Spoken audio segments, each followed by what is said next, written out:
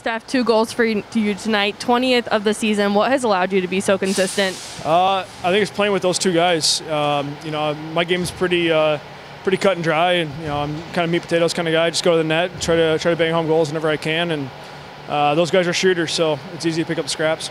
Your team knew you had to come out and make a statement today after 3 straight losses. How important was it to get one early on Bratstrom?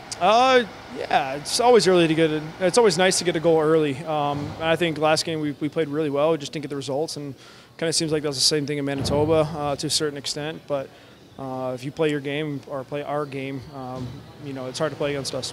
Thanks. Good luck tomorrow. Yeah, thanks.